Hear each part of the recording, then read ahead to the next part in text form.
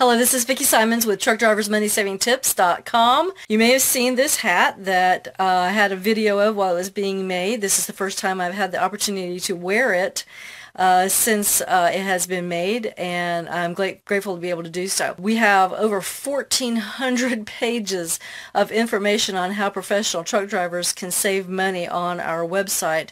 And a lot of that needs to be put into video format, and I'd like to be able to engage with you.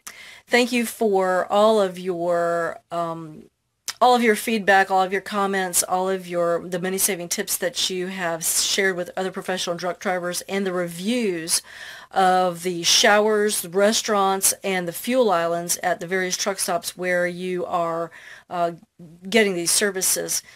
This helps other professional truck drivers know what you value and the things that you have liked or disliked about them. We've gone into a great deal of detail in order to help you be able to access, or shall I say assess, the various parts of these services. So anyway, let's get going here, and I want to be able to share this tip with you. First of all, I may have mentioned that it's been extremely hot here in South Carolina lately, and it has been in the southern states of the United States this summer. And of course, as it is hot, you need to be able to stay well hydrated, okay? Becoming dehydrated is a serious health concern, and you do not want to become dehydrated. One of the ways that when my husband Mike was on the road, when he, you've probably seen this in some of the photos on the TruckDriversMoneySavingTips.com, it's a Bubba keg, and the Bubba keg has the ability to be able to help keep cold fluids cold and hot fluids hot, okay, for a certain period of time. Of course, it does have a lifespan of how long it would do that, as does any cooler or ice chest.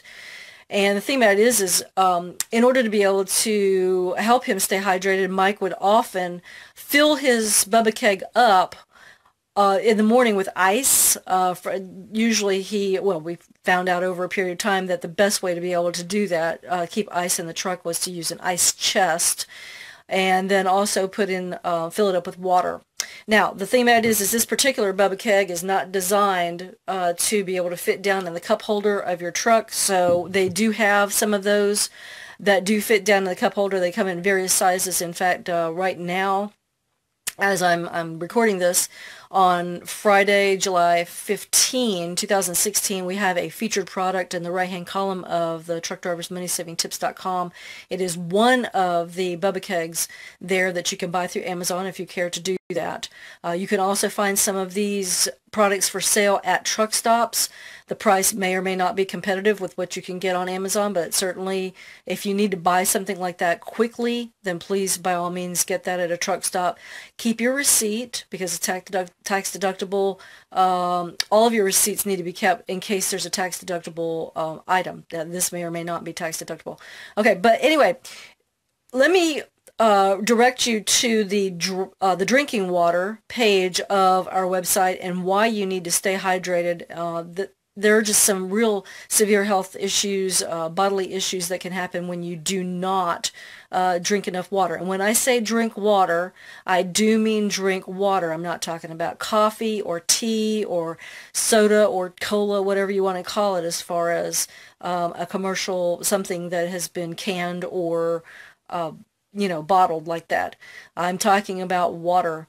You can buy a gallon of pure water, just regular drinking water at most of these truck stops, or if you have somewhere where you can actually fill it up from a decent tap. I know that in the past, my husband and I, when we've gone to truck stops or company terminals in order to be able to get water, we have filled up gallon jugs. I literally have filled up gallon jugs from a drinking fountain, water fountain there at one of the terminals. So I don't necessarily recommend getting your drinking water from the faucet inside a truck stop shower, okay, because that may or may not be pure enough to drink, although you probably could brush your teeth with it. But the thing about it is you do want to make sure that whatever you put into your body is good and pure.